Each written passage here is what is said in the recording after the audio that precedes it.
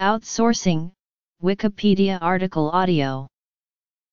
In business, outsourcing is an agreement in which one company contracts out a part of existing internal activity to another company. It involves the contracting out of a business process and operational, and/or non-core functions to another party.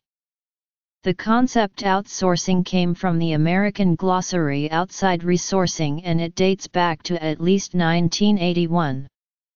Outsourcing sometimes, though not always, involves transferring employees and assets from one firm to another. Outsourcing is also the practice of handing over control of public services to private enterprise. Overview. Reasons for outsourcing. Digital outsourcing. Implications. For business. Management processes. Communications and customer service. Governance. Security. Implications among IT personnel. Insourcing. Standpoint of labor. Standpoint of government. Policy-making strategy. Competitiveness strategy. Education strategy. Welfare state strategy. Industrial policy. Environmental policy. Globalization and socio-economic implications. Global inequality and development. Industrialization. Growth and income. Urbanization. Trade. Migration. Outsourcing includes both foreign and domestic contracting, and sometimes includes offshoring or nearshoring. Outsourcing is often confused with offshoring, however, they can be distinguished. A company can outsource and not offshore to a distant country. For example, in 2003 Procter & Gamble outsourced their facilities management support, but it did not involve offshoring. Financial savings from lower international labor rates can provide a major motivation for outsourcing or offshoring. There can be tremendous savings from lower international labor rates when offshoring. Domestic inequality. By country. In contrast, insourcing entails bringing processes handled by third-party firms in-house, and is sometimes accomplished via vertical integration. However, a business can provide a contract service to another organization without necessarily insourcing that business process. United States. European Union. Two organizations may enter into a contractual agreement involving an exchange of services, expertise, and payments. Outsourcing is said to help firms to perform well in their core competencies, fuel innovation, and mitigate a shortage of skill or expertise in the areas where they want to outsource. In the early 21st century, businesses increasingly outsourced to suppliers outside their own country, sometimes referred to as offshoring or offshore outsourcing. Several related terms have emerged to refer to various aspects of the complex relationship between economic organizations or networks, such as nearshoring, crowdsourcing, multi-sourcing, strategic alliances/strategic partnerships, strategic outsourcing, and vested outsourcing. Outsourcing can offer greater budget flexibility and control. Outsourcing allows organizations to pay for the services and business functions they need, when they need them. It also reduces the need to hire and train specialized staff, brings in fresh engineering expertise, and can reduce capital, operating expenses, and risk. Do what you do best and outsource the rest has become an internationally recognized business tagline first coined and developed in the 1990s by the legendary management consultant Peter Drucker. The slogan was primarily used to advocate outsourcing as a viable business strategy. It has been said that Mr. Drucker began explaining the concept of outsourcing as early as 1989 in his Wall Street Journal article entitled "Sell the Mailroom." From Drucker's perspective, a company should only seek to subcontract in those areas in which it demonstrated no special ability. The business strategy outlined by his slogan recommended that companies should take advantage of a specialist provider's knowledge and economies of scale to improve performance and achieve the service needed. In 2009, by way of recognition, Peter Drucker posthumously received a significant honor, when he was inducted into the Outsourcing Hall of Fame for his outstanding work in the field. Companies primarily outsource to reduce certain costs, which may include peripheral or non-core business expenses, high taxes, high energy costs, excessive government regulation or mandates, and production or labor costs. The incentive to outsource may be greater for U.S. companies due to unusually high corporate taxes and mandated benefits like Social Security, Medicare, and safety protection. At the same time, it appears U.S. companies do not outsource to reduce executive or managerial costs. For instance, executive pay in the United States in 2007 was more than 400 times more than average workers, a gap 20 times bigger than it was in 1965. Reducing and controlling operating costs. Gaining access to world-class capabilities. Freeing internal resources for other purposes. Streamlining or increasing efficiency for time-consuming functions. Maximizing use of external resources. Many think of outsourcing as it relates to manufacturing. However, outsourcing of white-collar work has grown rapidly since the early 21st century. The digital workforce of countries like India and China are only paid a fraction of what would be minimum wage in the US. On average, software engineers are getting paid between 250,000 and 1,500,000 rupees in India as opposed to $40,000 $100,000 in countries such as the US and Canada. Outsourcing has also expanded to include many different countries. Costa Rica has become a big source for outsourcing work as it offers the advantage of a highly educated labor force, a large bilingual population, stable democratic government, shares similar time zones with the United States, and it takes only a few hours to travel between Costa Rica and the US. Companies such as Intel, Procter & Gamble, HP, Gensler, Amazon, and Bank of America have big operations in Costa Rica. In the recent years there has been an exponential growth in white-collar work with service providers emerging in a wide range of activities, from banking and legal services to companies like Resources US, a pioneer in outsourcing services for architecture firms in United States. Unlike outsourced manufacturing, outsourced white-collar work offers workers the flexibility to choose their working hours, and which companies to work for. With many individuals telecommuting from home, the companies that require this type of work do not need to allocate additional funds for setting up of office space, management salary, and employee benefits as these individuals are contracted workers. Globalization and complex supply chains, along with greater physical distance between higher management and the production floor employees, often requires a change in management methodologies, as inspection and feedback may not be as direct and frequent as in internal processes. This often requires the assimilation of new communication methods such as voice over IP, instant messaging, and issue tracking systems, new time management methods such as time tracking software, and new cost and schedule assessment tools such as cost estimation software.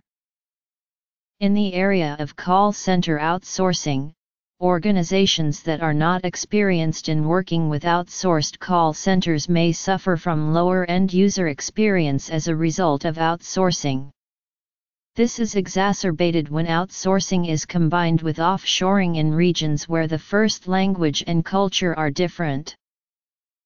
For example, foreign call center agents may speak with different linguistic features such as accents, word use, and phraseology, which may impede comprehension. The visual cues that are missing in a telephone call may lead to misunderstandings and difficulties. In 1979, Nobel laureate Oliver E. Williamson wrote that the governance structure is the framework within which the integrity of a transaction is decided. Adding further that because contracts are varied and complex, governance structures vary with the nature of the transaction. University of Tennessee researchers have been studying complex outsourcing relationships since 2003. Emerging thinking regarding strategic outsourcing is focusing on creating a contract structure in which the parties have a vested interest in managing what are often highly complex business arrangements in a more collaborative, aligned, equitable, and credible way. Before outsourcing, an organization is responsible for the actions of their entire staff, sometimes a substantial liability. When these same people are transferred to an outsourced service provider, they may not even change desks. But their legal status changes. They are no longer directly employed by the organization. This creates legal, security and compliance issues that are often addressed through the contract between the client and the suppliers. This is one of the most complex areas of outsourcing and sometimes involves a specialist third-party advisor. Fraud is a specific security issue as well as criminal activity, whether it is by employees or the supplier staff. However, it can be disputed that fraud is more likely when outsourcing is involved. For example, in April 2005, a high-profile case involved the theft of $350,000 from 4 Citibank customers when call center workers acquired the passwords to customer accounts and transferred the money to their own accounts opened under fictitious names. Citibank did not find out about the problem until the American customers noticed discrepancies with their accounts and notified the bank. Outsourcing of IT personnel has become a common and convenient employment solution. Coriat and Gelbard have suggested several implications derived from outsourcing of IT personnel. 1. An integrated model which shows how external workers facilitate knowledge sharing in a different way than internal workers. 2. An economic analysis revealing that favoring internal employment over external employment is both aligned with corporate social responsibility and corporate goal, increasing its value. Therefore, insourcing is a win-win strategy where CSR, business ethics, and a direct impact on the company's achievements exist all together. 3. A new framework for knowledge-sharing analytics based on electronic footprints. Outsourcing has gone through many iterations and reinventions. Some outsourcing contracts have been partially or fully reversed, citing an inability to execute strategy, lost transparency and control, onerous contractual models, a lack of competition, recurring costs, hidden costs, and so on. Companies shifting to insourcing often cite the desire to increase control, compliance, and to gain competitive differentiation through vertical integration or the development of shared services, commonly called a center of excellence. Further, the label outsourcing has been found to be used for too many different kinds of exchanges, often in confusing ways. For example, global software development, which often involves people working in different countries, cannot simply be called outsourcing. The outsourcing-based market model fails to explain why these development projects are jointly developed, and not simply bought and sold in the marketplace. Recently, a study has identified an additional system of governance, termed oligocracy, which appears to govern global software projects alongside bureaucratic and market-based mechanisms.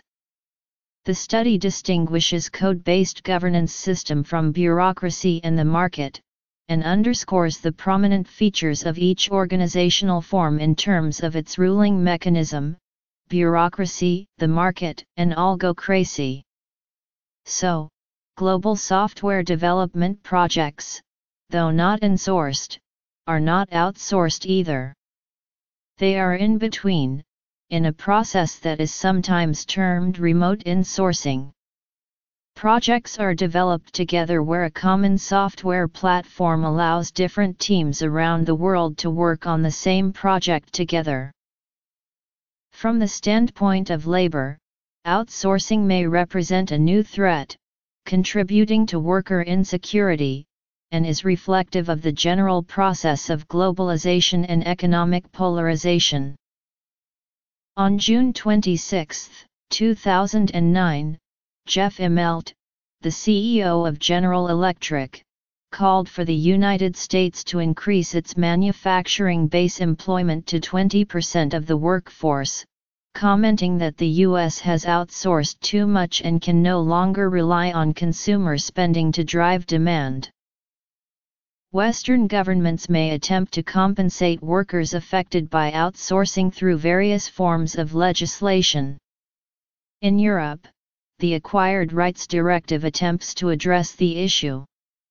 The directive is implemented differently in different nations. In the United States, the Trade Adjustment Assistance Act is meant to provide compensation for workers directly affected by international trade agreements. Whether or not these policies provide the security and fair compensation they promise is debatable. A main feature of outsourcing influencing policymaking is the unpredictability it generates regarding the future of any particular sector or skill group. The uncertainty of future conditions influences governance approaches to different aspects of long-term policies. Economic growth requires change. Therefore, a governance disposed to helping social and economic structures adapt to the changing environment will facilitate growth and a stable transition to new economic structures until the economic structures become detrimental to the social, political, and cultural structures. In developing countries, policies that embrace the global phenomenon of outsourcing are a logical response to the ongoing movement towards open markets and trade liberalization. Outsourcing, when interpreted as a trade phenomenon, complements trade liberalization strategies not only by promoting technological spillovers and capital inflows but also by offsetting the increasing levels of unemployment which result from opening up domestic markets. As prices adjust to those in the global market, they no longer reflect domestic productivity, driving lower productivity firms in the previously protected sectors out of business. Economic theorists argue that the resulting unemployment is only temporary as workers readjust and are eventually incorporated into the country's most productive sectors, namely those which enjoy a competitive edge over other players in the international market. Nonetheless, rapid liberalization of markets in developing countries has not maximized the productivity potential of the region. In the Global South, where technological development is drastically lower than in the North, the redeployment of human and capital resources into new export markets has not come at the cost of necessarily low productivity sectors but rather underdeveloped ones. In other words, many of the previously protected sectors were not competitive yet on a global scale, not because they naturally lacked the comparative advantage, but because industry efficiency had not yet been reached. In such cases where liberalization stunts the growth of potential industries, unemployment is a reflection of many underemployed resources. Outsourcing fills in the gap of receding protected national industries, improving employment and living standards. Among other economic externalities, outsourcing promotes capital inflows and infrastructure. In Mexico, wage convergence was faster in cities where outsourcing first took hold through maquiladoras, along the Mexico-United States border.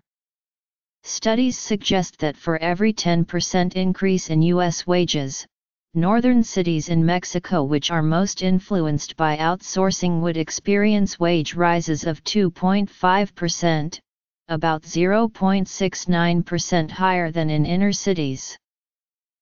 Companies are broadening their approach to outsourcing as they begin to view it as more than a simple cost-cutting play. Organizations are redefining the ways they enter into outsourcing relationships and manage the ensuing risks. Organizations are changing the way they are managing their relationships with outsourcing providers to maximize the value of those relationships. Outsourcing. Identity management outsourcing. Counterwave outsourcing. Notes and references. The dictionary definition of outsourcing at Wiktionary, quotations related to outsourcing at Wikiquote. Corruption and reduced tax revenues after the signing of NAFTA have limited the economic resources available to the Mexican government, thus explaining the difference in investment policies between Mexico and China. Conversely, one of the successes of Asian countries in the 20th century has been their promotion of higher rates of saving and investment. Studies suggest that the increase in capital input fueled the Asian miracle rather than improvements in productivity and industrial efficiency. Though the previous conclusion suggests production conditions in the region remained static, the situation in East Asia experienced rapid transformations. Not only were national educational rates raised drastically, but there was also an increase in patenting and research and development expenditures. Rising levels of education, urbanization, and even of patenting illustrate the active role of the government in advancing education as well as encouraging research and development. Jobs become outsourced not based on the skill level group it represents, but rather based on a variety of other factors including transportation cost of ideas, wage, and labor productivity edge. Because of the overall uncertainty regarding the future dynamics of outsourcing, it is not possible to predict the nature of labor demand in different regions. To better prepare the domestic workforce to future industry demands, therefore, national education programs ought to focus on flexibility and diversity of skills rather than on any specific task-oriented skills. Emphasis should go on preparing students both to succeed in non-habitual tasks and to adapt to changes in labor demands in the market. A specific goal that ought to be adopted is teaching students how to learn rather than teach them particular skills. This strategy would help students adapt to changing skill requirements in the future, thus reducing friction from structural unemployment. The uncertainty regarding the domestic productivity edge renders caution a key element of governance to ensure a sustainable regional development. Re-enter the workforce and smoothly transition into high-demand labor opportunities, potentially through retraining programs, the government should also address the socio-economic struggle and other welfare concerns of displaced employees. Negative welfare effects of outsourcing have gathered substantial public attention. The possibility of outsourcing has internationalized labor markets which used to be local, opening up jobs which were traditionally non-traded to international competition. The resulting combination of lower wages and unemployment for certain jobs has driven the perceived losers to engage in heated political debate. Labor unions in the European Union have succeeded in pushing through protectionist policies in favor of lower-skilled groups throughout the 1970s and 1980s, including the Common Agricultural Policy on farming. Interest groups opposing outsourcing have been more active to voice their disapproval because the negative outcomes of the phenomenon are more concentrated on specific groups of people, namely those losing jobs to external competition, whereas the benefits from it become dissipated among the population at large. Overall, lower prices and greater quality and variety of goods in domestic markets are some of the benefits of exploiting a country's comparative advantage through outsourcing. Unlike the alleged losers from outsourcing, those affected positively by it lack the motivation to organize to voice their support. There has been a wave of protectionism concerned with deep changes in the social structure allegedly imposed on the global system through globalization and outsourcing. The activists see a readjustment of class systems and highlight an increased fracture in societies between the haves and the have-nots as different groups adjust to increasingly or decreasingly advantageous positions in the system of outsourcing. Opponents of outsourcing have also denounced it as a threat to local cultural integrity. The argument on cultural disintegration points to the standardization of practices and norms as multinational corporations become involved with industries in regions culturally different from those in the country of origin. The alleged diffusion of culture has raised concern over the endurance of cultural norms and values, socio-political institutions and frameworks, or even cultural preferences and traditions in a context of increasing foreign presence. Increased uncertainty regarding future socio-economic security ought to be met with policies promoting equality and a fair redistribution of economic gains for a government to maintain its voters' favor. Because of overall unpredictability, governments will likely need to reassure civilians that the burden of employment jobs resulting from outsourcing will be shared among taxpayers. The fluctuations in employment levels are determined by the types of jobs which can be profitably outsourced or offshored. Domestic jobs become offshored or outsourced when lower productivity in other regions is compensated by lower wages, making outsourcing profitable even despite the added costs of transportation. The overall cost-effectiveness of the spatial unbundling of the industrial process thus depends on the cost of transporting specific services or ideas given the available technology. Because of these technological advancements such as the telecommunications revolution, air shipping or the Internet have deeply accelerated outsourcing and may continue to boost this process. The future results of technological ingenuity and innovation are unknown, as are its potential impacts employment levels on any given task or job across regions. In the Global South, policies attracting multinational corporations can help increase employment levels and promote growth.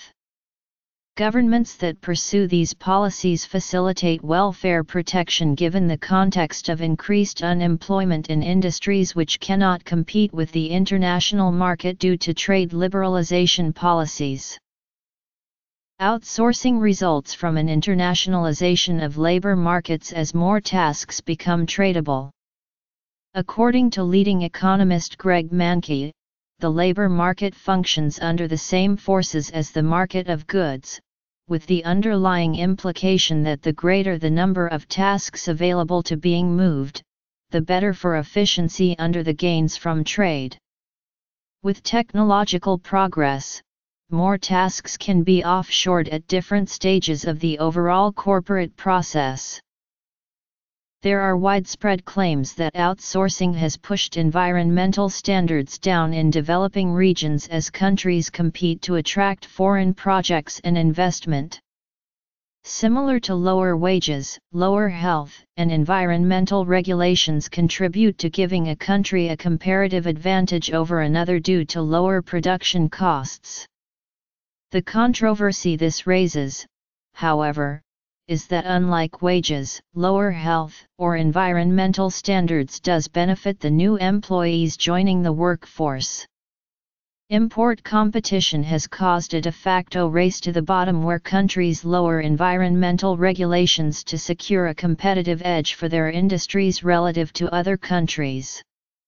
As Mexico competes with China over Canadian and American markets, its National Commission for Environmental Cooperation has not been active in enacting or enforcing regulations to prevent environmental damage from increasingly industrialized export processing zones. Similarly, since the signing of NAFTA, heavy industries have increasingly moved to the U.S., which has a comparative advantage due to its abundant presence of capital and well-developed technology. A further example of environmental deregulation with the objective of protecting trade incentives have been the numerous exemptions to carbon taxes in European countries during the 1990s. The evidence suggests that even if outsourcing has promoted lower environmental protection, there are no intrinsic geographic implications that the Global South has been more negatively affected than the North. Although outsourcing can influence environmental deregulatory trends, the added cost of preventing pollution does not majorly determine trade flows or industrialization. Outsourcing has contributed to further leveling of global inequalities as it has led to general trends of industrialization in the Global South and deindustrialization in the Global North. Even though outsourcing has promoted a movement of industrial sites from the Global North to Global South regions, it has not been the only reason for the concurrent deindustrialization and industrialization of the North and South respectively. Deindustrialization in more economically and technologically developed regions has also been affected by increased industrial productivity. The rise in industrial efficiency which characterized development in developed countries has occurred as a result of labor-saving technological improvements. Although these improvements do not directly reduce employment levels but rather increase output per unit of work, they can indirectly diminish the amount of labor required for fixed levels of output. Likewise, a trending shift in demand towards non-tradable services such as those in the healthcare or government sectors has further accelerated deindustrialization in the Global North. Since these tasks cannot be outsourced, the demand for them needs to be met domestically, abiding by the local market price. Consequently, a shift in the labor force towards fulfilling these profitable services has mostly taken place at the expense of industry, since the agricultural sector in the early industrializing Global North had already been maximizing its labor capacity. Despite the variety of domestic and international factors affecting deindustrialization in the Global North, those concerning the external influence of the global market have been the most influential ones since 1994. The recent industrialization process outsourcing has encouraged in the Global South has taken place at a much faster pace than it did during its beginnings in the North, given that the well-developed technology was already developed, and merely spread to further regions. The almost simultaneous industrialization of the developing Global South and deindustrialization of the more developed Global North resulted in an international convergence of incomes. Outsourcing has been characterized by rapid rates of growth and industrialization in the Global South. Conversely, the global north has experienced a moderate slowdown in growth. Patterns of global industrialization and deindustrialization are explained by a combination of models in economic geography and economic growth. Models in economic geography illustrate that decreasing communication costs reduce the spatial clustering of industrial development. The lower cost to the spread of ideas improved coordination and communication within corporations across greater geographic distances. This process originated roughly after the international chaos of the World Wars, as a consequence of advancements in information technology during the 1960s. Further adaptations to technological progress, particularly the spread of the Internet and liberalization of the telecommunications industry, permitted an acceleration of the movement of ideas and consequently of outsourcing since about the 1980s. The pace of urbanization in the global north decreased considerably relative to its high levels following the Industrial Revolution. Rates of urban growth have been higher in the global south. Outsourcing emerged with a new wave of globalization marked by high volumes of trade and capital flows. The increased movement of capital and goods contrasted starkly with the barriers and protectionism prevalent throughout the World Wars and the Great Depression during the interwar years. The level of migration has remained relatively low, particularly compared to the mass migratory trends which characterized the Industrial Revolution roughly between 1850 and 1914. Probably because labor markets are not free now. Countries now have discrimination labor laws, only allow people with citizenship cards live and work free in their territories. Even getting a citizenship card is difficult for someone not born in their territory. Free labor markets, discrimination based with a person's skills would help reduce outsourcing problems, letting people freely follow their jobs in other countries. Outsourcing in the global north led to a rising divergence in domestic employment levels in different tasks within a given industry, making tackling unemployment more difficult for governments as job losses cease to be primarily sectoral. Outsourcing has become a continuing political issue in the United States, having been conflated with offshoring during the 2004 U.S. presidential election. The political debate centered on outsourcing's consequences for the domestic U.S. workforce. Democratic U.S. presidential candidate John Kerry criticized U.S. firms that outsource jobs abroad or that incorporate overseas in tax havens to avoid paying their fair share of U.S. taxes during his 2004 campaign, calling such firms Benedict Arnold corporations. Criticism of outsourcing, from the perspective of U.S. citizens, generally revolves around the costs associated with transferring control of the labor process to an external entity in another country.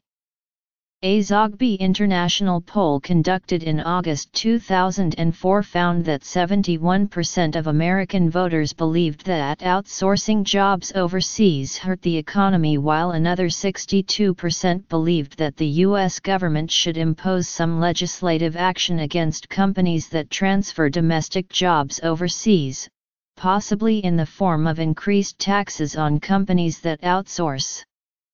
One prediction claims that, by 2014, more than 1.3 million positions will disappear because of the accelerated movement of work to India and some other countries willing to accept outsourced jobs. President Obama promoted an act titled Bring Jobs Home Act that would help reshore jobs by giving incentives such as a tax cut or a 20% tax credit for moving operations back to the USA. The same bill was reintroduced in the 113th United States Congress as the Bring Jobs Home Act. Union busting is one possible cause of outsourcing. As unions are disadvantaged by union busting legislation, workers lose bargaining power and it becomes easier for corporations to fire them and ship their job overseas. Another rationale is the high corporate income tax rate in the U.S. relative to other OECD nations, and the practice of taxing revenues earned outside of U.S. jurisdiction, a very uncommon practice. However, outsourcing is not solely a U.S. phenomenon, as corporations in various nations with low tax rates outsource as well, which means that high taxation can only partially, if at all, explain U.S. outsourcing. For example, the amount of corporate outsourcing in 1950 would be considerably lower than today, yet the tax rate was actually higher in 1950. It is also suggested that lowering the corporate income tax and ending the double taxation of foreign-derived revenue will alleviate corporate outsourcing and make the U.S. more attractive to foreign companies. However, while the U.S. has a high official tax rate, the actual taxes paid by U.S. corporations may be considerably lower due to the use of tax loopholes, tax havens, and gaming the system. Rather than avoiding taxes, outsourcing may be mostly driven by the desire to lower labor costs. Sarbanes-Oxley has also been cited as a factor for corporate flight from U.S. jurisdiction. Where outsourcing involves the transfer of an undertaking, it is subject to Council Directive 77/187 of February 14, 1977, on the approximation of the laws of the member states relating to the safeguarding of employees' rights in the event of transfers of undertakings, businesses, or parts of businesses. Under that directive, rights acquired by employees with the former employer are to be safeguarded when they, together with the undertaking in which they are employed, are transferred to another employer, i.e., the contractor.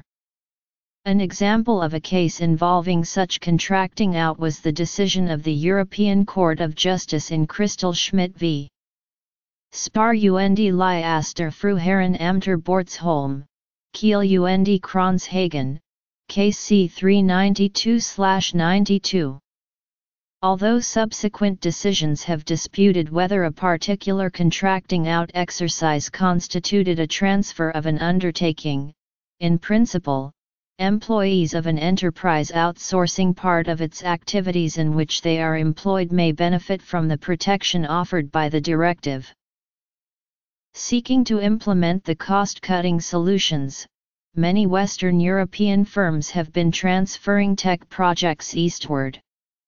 For example, Deutsche Bank has some of its software developed in Ukraine, Siemens possess R&D center in Romania. Europe outsourcing has produced outstanding results and henceforward they are increasing them in numbers. Despite unfavorable economic conditions from 2007 to 2009, the outsourcing services market continued to flourish in Central and Eastern European.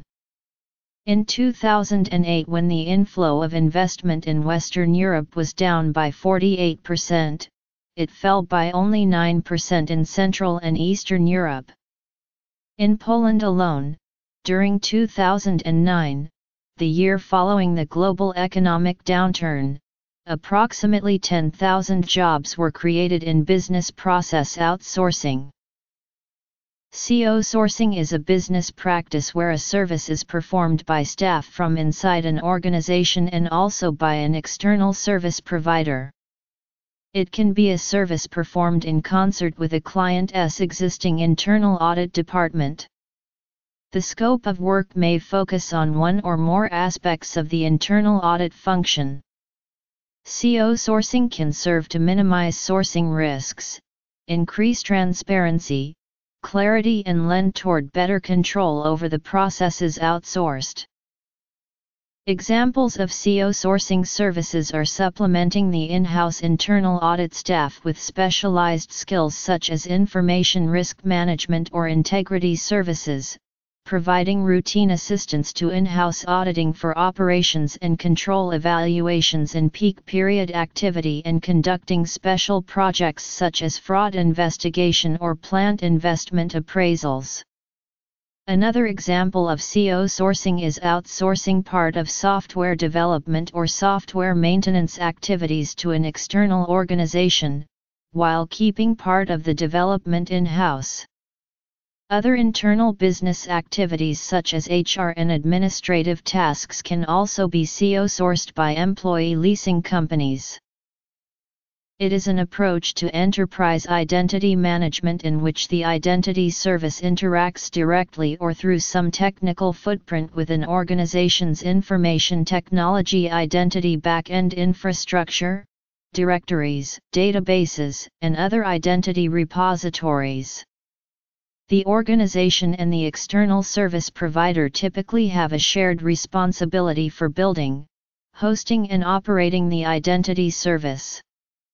The balance of this responsibility can vary depending on the service levels required, and span from an all on-premises deployment, where the identity service is built, hosted, and operated within the organization's IT infrastructure and managed on-premises by the external service provider. This contrasts with an all-in-the-cloud service scenario, where the identity service is built, hosted, and operated by the service provider in an externally hosted, cloud computing infrastructure. Some firms have reversed the decision to outsource because the results were not entirely as expected. The circumstances which allow firms to unbundle the different tasks or stages of its manufacturing process into different locations have not been fully determined. Though the nature of the tasks plays a role determining their interconnectedness, other factors such as innovation in the manufacturing process or advances in transport and communication technology also affect the need for direct contact among employees. As the process which ties tasks together within firms remains unclear, there is a degree of uncertainty about which tasks need to remain geographically clustered together. In many cases, firms took risks experimenting with outsourcing while lacking a firm understanding of the relationship among internal tasks and its spatial implications. Despite saving money, companies have often faced unexpected drawbacks from outsourcing, such as miscommunication or lower quality of intermediate products, which end up delaying the overall production process. Another reason for a decrease in outsourcing is that many jobs that were subcontracted abroad have been replaced by technological advances. According to a Deloitte consulting survey carried out in 2005, a quarter of the companies which had outsourced tasks reversed their strategy. Many big companies like Lenovo considered turning around outsourcing strategies of outsourcing. Public opinion in the US and other Western powers opposing outsourcing was particularly strengthened by the drastic increase in unemployment as a result of the 2007 to 2008 financial crisis. In the first decade from 2000 to 2010, the US experienced a net loss of 687,000 jobs due to outsourcing, primarily in the computers and electronics sector. Public disenchantment with outsourcing has not only stirred political responses, as seen in the 2012 U.S. presidential campaigns, but it has also made companies more reluctant to outsource or offshore jobs. A 2016 Deloitte survey suggested that companies are no longer reluctant to outsource. Deloitte's survey identified three trends.